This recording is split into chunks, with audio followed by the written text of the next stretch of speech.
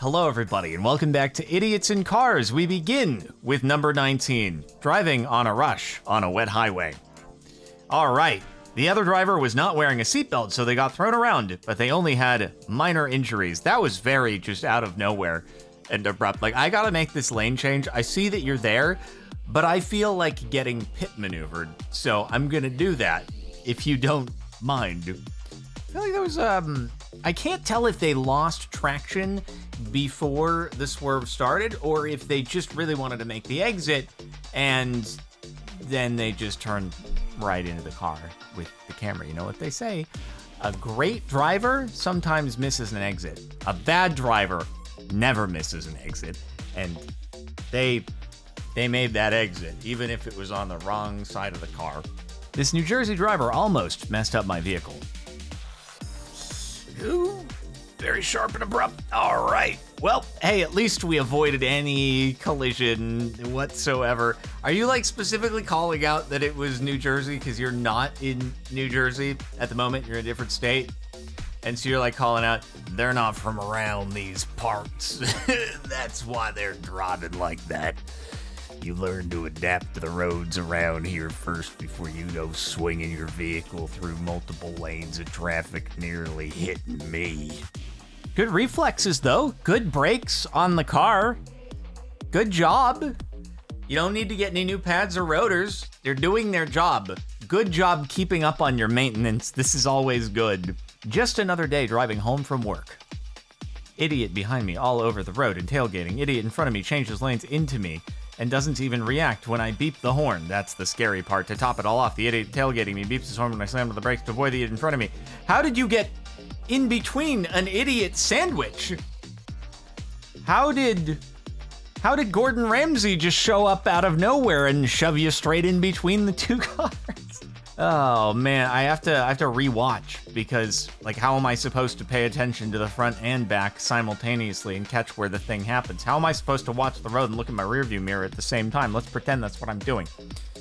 Big truck is behind. This just looks like standard LA following distances to me with the truck that's behind. Although in the mono, I'm gonna start being scared if people are that close, because I'm gonna be like, they may not actually see my vehicle. They might just drive over me if I hit the brakes very hard. So yeah, I'm actually starting to have to ride. Like, I already am a very defensive driver, but I'm gonna have to start driving as if I'm riding a motorbike, and like always making sure that I have an avenue of escape if something goes wrong. And it's a little intimidating, but you know, we'll have to manage. White car told police she was hit from behind. Oh my God, we have quad angles. How do I keep track? First we have one angle, then we have two angles, now we have four angles. I need two more eyes. White car was driving a suspended license for DUI, drug possession, and reckless endangerment a few months ago. Oh, well, that sounds like, maybe it's not great. Okie dokie then. Okay, here they go. Vrooman, not having learned from their... I see, so what happened is they rear-ended that car. Okay, wait, we gotta see. So it's gonna happen in the upper right. Yeah, they rear-end the truck, and then that goes into your lane. That's nice. White car told police she was hit from behind. Good thing you've got a bunch of camera angles. Like, you've just got an entire evidence locker's worth of stuff to be able to show. Man, look at that. It was clear the invisible boatmobile actually was behind the white car, slammed it into the truck there. You guys don't see the distortion from the invisible boatmobile showing up? Clearly you're not looking hard enough. Karma is sweet. Being cool at a stoplight, I guess. Notice the car behind rolling up their windows from the tire smoke. Are they gonna like break down, or is a cop just gonna pop up and be like, yeah, you can't do that? See, I'd be really pissed because that's spraying tire stuff like all over my car. Are they just doing that because why not? Or are they doing that as retribution because they think that the white car wronged them or something like that? I'm just trying to, not that it's okay to do regardless, but they getting pulled over? Oh, they fricked up their wheel or their tire. Yeah, it did look like they just made the tire bald, but it's probably just because of like the white edges there. It's not actually that they fricked up the tread, but they probably fricked up the tread. Maybe they just wore through it enough that they actually caused the tire to like lose enough that it just ate through it and then it went flat. I like it. It wasn't the predictable kind of karma. You know, we were expecting the officer to pop up out of nowhere, but instead they just fricked themselves. Who am I kidding? If police tried pulling them over, they'd probably go. And the only reason I think this now every time is because I was once passenger in an Uber ride with a guy who's telling me how I usually ride bikes, but you know, we do crazy big speeds. He's like, oh, I usually go 150 on the highway. I'm in the back of the Uber like, why are you telling me this as a passenger in the vehicle that you're driving? Like, I don't feel good about this. And he's like, oh yeah, no, it's the cops ever, if the cops ever try to pull me out, I just go. They can't, like, what are they gonna do? Keep up with a bike that can go through like narrow areas? No, we just run. And I'm just like, please get me out of the car. Oh my God. He's like, this saying it's so casual. Maybe it was all like a prank to get reactions from people and he had a hidden camera. I don't know, man. This 1999 white Honda Civic keeps speeding past this three-way stop in front of my house every week and finally caught him on camera. I don't know him. I just call him a local hotshot. Dang, local hotshot in a Civic. Do we get some narration over here? Not related or friends of this idiot driver, nor do I want to be. You don't want to make a friend, man? It's kind of sad to hear. We could all use an additional friend in our lives. You don't want to be friends with a hotshot? Okay, hide behind the tree. Prepare for local hotshots. Here we go. Okay, that's. Just ran the stop sign. What the frick? What an idiot. I woke up early to see him. Yeah, that's not cool. Who's he honking at now? Is he honking at someone who stopped at a stoplight or stop sign? He's like, no, we don't stop at those. We just drive straight through. And if we hit another car, then you know, it's all just part of the game. That makes me like so angry. I don't know. There's something about seeing people do that, and it happens so often. People just completely ignoring stop signs. I see it all the time. It's crazy. And I'm not talking about, you know, doing the rolling stop whenever that happens all the time. But I'm talking about just straight up blasting through it. And everything has gone up in the amount it occurs since 2020. And it's infuriating because it's like, do you feel that invulnerable that you think nothing will ever happen to you if you just keep running stop signs? Like, surely no other car will ever be emerging and you just run right into it? Why? Why are you like this? I'm the idiot, and this is why you shouldn't speed. It could have ended much worse. No, do not. Actually, we have the audio on different tracks. No, do not. So we could have muted the copy strike, but I mean, are you the idiot? I don't think you're necessarily the idiot here. Why are you calling yourself like you had a green light? It doesn't seem like you're speeding. You look like you're moving along at a pretty normal pace, and I don't know, she kind of like jumped out in front of your car when you had a green light. Now, obviously, like, it's good you didn't hit her. You should definitely hit the brakes rather than plowing through her, but I don't know why you're the idiot here. You're being a little too hard on yourself.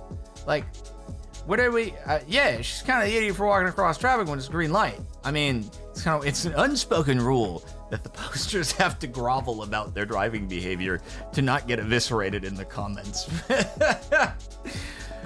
Guys, I know, really, at the end of the day, the fact that I was behind the wheel of the car at all makes me an idiot, and I'm so sorry for showing these mistakes. I have to repent here for you. Watch my video, here it is. Got cut off for letting him through. I can't tell, like, is he flashing? Is he just non-stop flashing lights? I can't tell if it's like camera artifact from, like, you know, the flickering mismatch between the LEDs and the frame rate, or, oh, okay, nice. Just cool. Not enough that you're just flickering your lights on and off over and over. You're just gonna go and veer into the person and nearly pit maneuver yourself, just like the person we saw in the beginning. Not sure what his problem was. I passed a car. He flashed me, so I let him through, and he rewarded me with trying to run me off the road. I feel like I've been just super lucky the fact that no one has ever actually tried to, like, purposely hit me before that I'm aware of. I mean, unless someone's tried to do it and I didn't notice. I just, like, kept driving, and I was like, And they were like, why didn't he react? He must be too strong. I'm not gonna continue this any further. My powers have no effect on him. But I don't know, there's so many crazy people out there. You think that after driving for like 15, 16 years, someone would try to kill you at some point, but I've been lucky, perhaps. Idiot thought he was too skilled to crash. Oh, he's still going for it. Like, it wasn't enough that he nearly... Jesus, man. It wasn't enough that he nearly rear ends the car right there. He has to keep going for it. Like, near miss after near miss. It's not skill. How many times do I have to say... Oh, there, and there he's gone. Good job, ruining 2 other people's days with your idiocy. As I was saying, how many times do I have to say it? Weaving through traffic at high speeds, it doesn't matter. It's not driving skill. It's not driving skill. Because eventually, something unpredictable, completely out of your control, is going to get you into a crash, no matter how good of a driver you are. Lewis Hamilton, if he drove like this, weaving through traffic, he's gonna get into a crash, eventually. It's unavoidable. Don't be an idiot. Oh my God. LA driver refusing to miss their exit. All right, well, here we go. They can't really What are you doing? They were the sheer amount of hesitation in not realizing, like, okay, do I want, wait, I'm missing the exit, but do I want to take the exit? I'm not sure. But I'm also, do I want to stay on the freeway or should I do the exit? But I'm not gonna go over there because it's I don't know, is this the place? Did the GPS, did it want me to take, I mean, you can't tell if it want, I'm gonna pull over to the side here and just figure out my exact route before I continue, because I may have to reverse back onto the highway right now. Just, sorry for getting in your way. You can keep it going. Keep going. Sorry about that. There's an infinite number of ways that you could have more gracefully done that, even with what did it do? How did you frick up your freaking wheels? My God. The insurance said I was liable for this guy pulling into the right lane and then trying to do a U-turn in front of me. Oh no, not this. Oh, here it goes. Oh, here it goes. He's gonna. I thought it was gonna be the first car. That was unexpected. I thought it was gonna be this guy in the Honda, but no, it was the Jeep. I feel like there is a world where it could have potentially been avoided. There's a little bit of sand in the middle, so that might have impacted your ability to, like, your grip and, like, braking and steering at the same time. Like, there might have been a way to avoid it potentially, but I don't fully see how that's your fault. Maybe they're claiming that it's because you hit them on, like, kind of the rear part of their car, that despite the fact that they were doing an idiot, insurance is basically trying to say they were well enough in front of you at the time. You should have been able to avoid it. Clearly you didn't give enough room to the car in the lane next to you. Sorry. You shouldn't have been tailgating the car in the adjacent lane. That's your fault. Gray car couldn't really wait for me to pass the person in the right lane. All right. Cool. I mean, it seems... What? Everything was fine. Everything was going totally fine. Like, you could have done the lane change, but then you didn't do the... Why did any of that happen? It's like their brain just went on break. It looks like everything's good here. It looks totally good. Like, yeah, whatever, you're doing a little bit of it's maybe a little bit of an aggressive pass that's going on here, but at the end of the day, no one's gonna get hurt. And then their brain turns off. They exited. They went somewhere else, but the car keeps going. And then they're like, oh shoot, I'm back. And then they lose it. Where did they go? I want to know where they went and how they just, like... I don't have trouble sleeping very often, but occasionally, say I've had a little too much caffeine before bed, I'd like to know how to just switch off like that. It would be a useful skill. No, you can't turn left on red.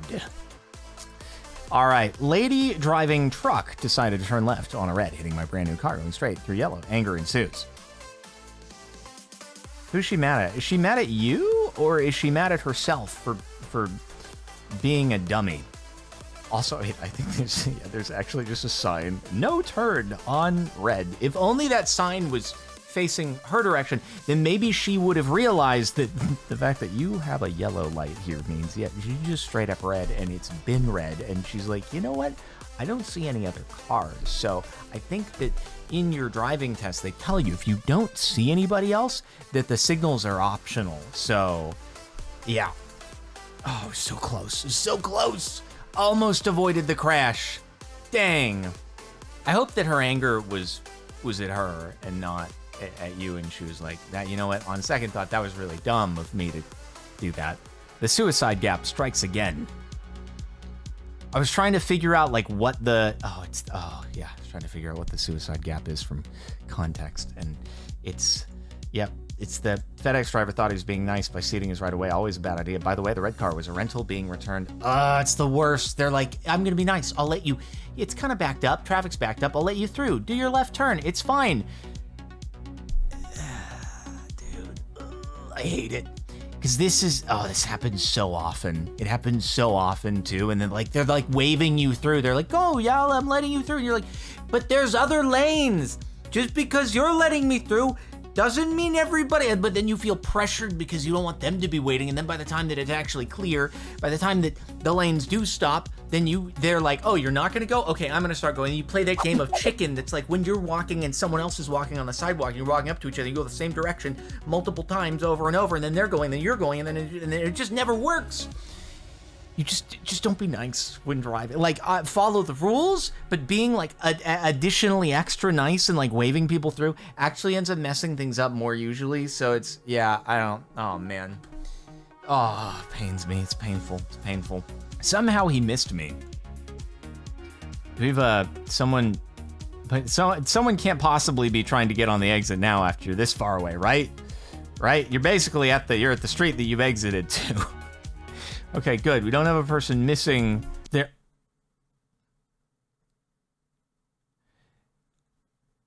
Dude just looked like he freaking teleported. Oh my God. That was a missile. Is that person okay? Like, it's not the speed that kills. It's the transitioning from that high speed to no speed in a rapid amount of time that does. Like, holy heck. How did he miss everybody? Like, that's really great for everybody that they did not get hit by an actual 4,000-pound missile. Oh my God. Yeah, that's kind of crazy. Exiting 42 North in South Jersey. Oh, is this where the New Jersey thing comes in from earlier? Oh dear. Not even a brain in her head. Wait, why is there... What? Oh God, I got confusing perspective. I thought there was like a tree branch, like the way the signals look here. It's like, what's happening with why is there a tree branch that's like hanging off here? Anyway, let's look at what's actually going on here. All right, not even a brain in her head. No thoughts, head empty. All right, turning out of the thing. Are they make a U-turn? A nice quick U-turn across. Oh, yeah. That's what we like to see. You always got to give yourself, a lot of cars don't have a great turning radius, so you got to make sure that if you're going to make a left, go all the way to the right side of the road so that you're absolutely positive you're not going to have to do a 3-point turn. That's always if you're taking your driving test and the driving instructor tells you, okay, we're going to make a U-turn here, always, like, preferably get into the parked cars on the right and then make your U-turn, and they'll be like, that was so smart of you to do, because now you made sure that you had the turning radius, right? Definitely this is the way. She told insurance I drove in her lane. After 2 years of having dash cam, finally became useful. Excuse my language. With me and the guy behind me were pissed. She told insurance I got in her lane, but once the claims adjuster saw the footage, she accepted full liability. All right, who's again? Oh, you're trying to make a left from, like, not the left lane. Yeah, and then, of course, you go and lie about it because clearly you can do nothing wrong in life. Yeah, no, that makes sense.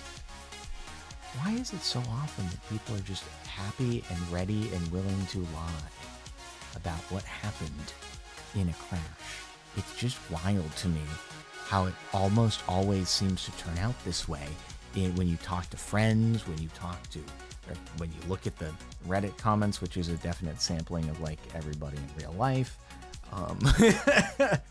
Anecdotal evidence is always definitely good. I will say that if you're going like really defensive driving, this may have been avoidable just because it's like you might see, okay, they have their blinker on and they're kind of looking like they're being an idiot right now. So I'm going to just kind of back off a little bit because if they're going to be an idiot, I still don't want them to ruin my day, even if it's their fault. So, but anyway, this is my local hotshot. I'm glad we have the context for this. All right, here we go. Vroom, vroom. Wait, was it a Honda again? It's another Honda. Let's go. Maybe they know each other. Maybe they're part of the same club, dude. Oh, yeah, just heading over into the opposite side traffic. Let's go. Huge plays. Sick passes, dude. Oh, he's going to drift. Oh, man. Now, that's how you pull up to a red light. Holy style. Oh, my.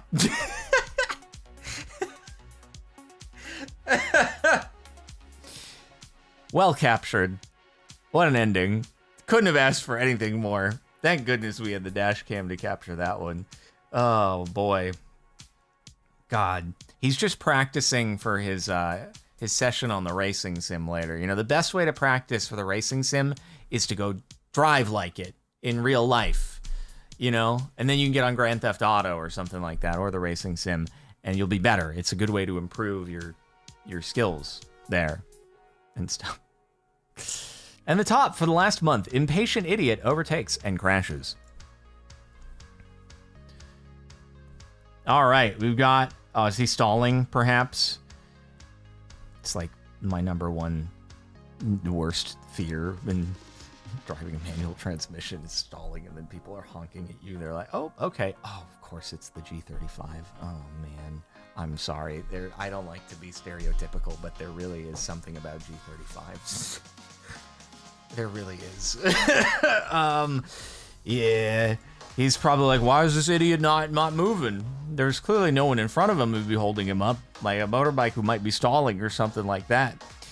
So there's this thing though in the mono where because it's actually a race gearbox, it's a sequential race gearbox, and sometimes it doesn't actually want to pick first. Like if you go into neutral and then you try to engage first, it'll just be like, I don't want to. Because you'll have these, sorry, I'm getting technical and you're just tuning out right now, but it has straight cut gears. And so occasionally the gears just, instead of this, like linking up, they go like this. They go like that. And so you're trying to engage first and it's just like, I don't want to. And I'm so worried I'm just going to get stuck one day in traffic at a light and people are going to be honking like this idiot doesn't know what he's doing. I swear to God, I know what I'm doing, but it's just not going into first gear. So, yeah. It's a big fear, stalling, man. That's not even stalling. That's just like can't even get into first. But yeah. Anyway, gotta have a little patience out there, you know. It's always nice. So anyway, that's it for the last month of Idiots in Cars. I hope you've enjoyed. Make sure to like and subscribe for more, and I'll see you next time.